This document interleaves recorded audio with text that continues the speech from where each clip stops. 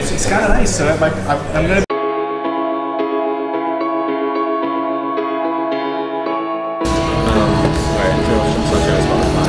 So mid.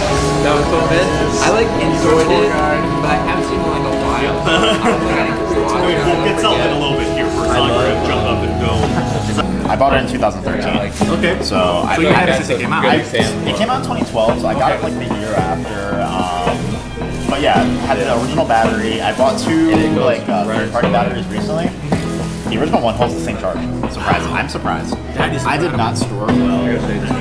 Yeah, he probably left it in the camera for a while. I am back. Not in Ibiza anymore. Also not on a FaceTime call. Started using it again. I didn't have other third-party batteries. Those were swollen. I turned those. Oh, how's that? Are you converting? Oh god, no. I can't afford that something.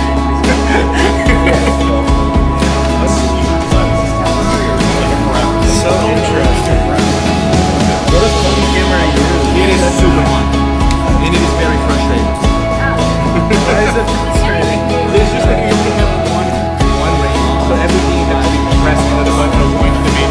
Like if you want to try and get Yeah, I figured it's spots to go. I forgot about this place. So it's 2 in 1. It's the art gallery and it's cafe, and it's in the perfect neighborhood. I mean, it's literally right by all the galleries here. It's healthy, within reasonable walking distance. She has a background in fine arts and a minor in art history. She loves Art Nouveau, so a lot of the pictures that you see here are actually inspired by the vegetal motifs that you see in Art Nouveau. Yeah, it's gonna be like arrived in the next 20 years. But definitely a lot of other abstract influences as well. Like, I feel like there's lyrical abstractions, like 20th century, 19th century abstract